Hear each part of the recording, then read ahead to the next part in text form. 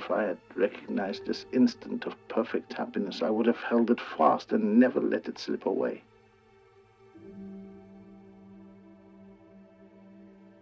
I knew there was a novel about Füsun. When I returned to Istanbul in 2013, the same building where Füsun had lived was now a museum.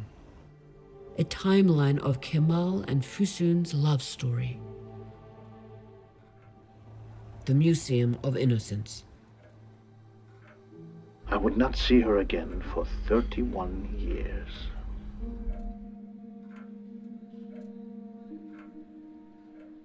Beauty and memory are not separate things. Love is familiar.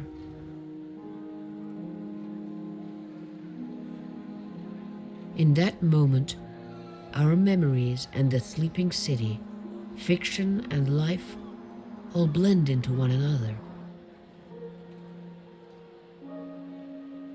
Despite all the time they'd lost, a great happiness awaited them.